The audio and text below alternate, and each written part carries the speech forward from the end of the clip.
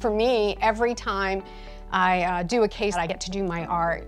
Just last week, I had a young lady who had a seizure, fell, broke her front teeth in the shower, and her parents, of course, were distraught, came in, evaluated her, not to worry, you're going to leave looking like you did before. I said, as a matter of fact, do you have a picture of what you look like before all this happened? So I said, please send it to my front desk girl, Sarah, and she'll print it out. So she printed out a large 8x10, tacked it on the wall behind me. So as I constructed her teeth, I constructed them to look like what they were before, and then I had my glazes and my stains, and it was probably the best case ever. So what's rewarding is that you take somebody like that that's been in a traumatic situation, and you can turn it around and they feel like themselves again. People, when I do situations like that, they're hugging me, they're hugging the staff.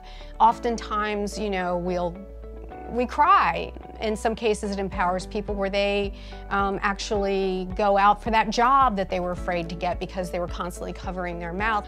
You know, my staff gets on me all the time because I do donate a lot of my work. If I see somebody really can't afford it, I feel blessed enough that if I can help them, I'm constantly just giving it away.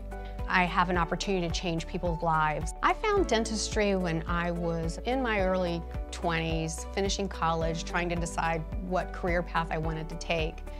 And my dad had a talk with me about my skills, and he said, you know, you have a strong science background, I know you love the art, and I realized that dentistry was an art and a science. Just being in dental school and trying to fit in with there only being 20 women in a class of 120,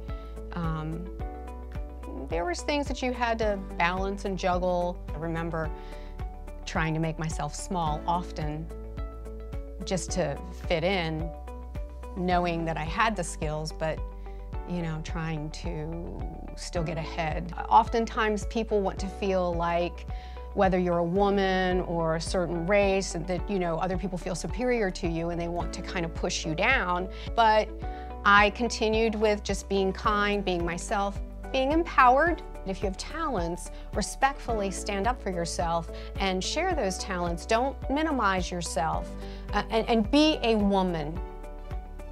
What does that mean? That's the most important thing. Be a woman.